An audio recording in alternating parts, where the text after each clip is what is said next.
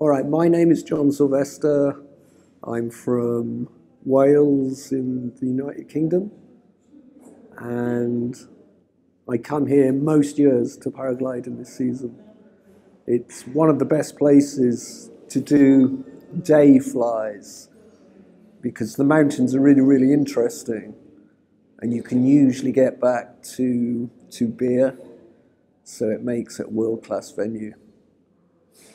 I first came here in 1997 with the guy over there, Bob, who we just met again. And we just went flying across towards Nepal, not really realising how good this section was. And so after that, we came back and started discovering it again. So it's a brilliant place to have competitions like you're having at the moment.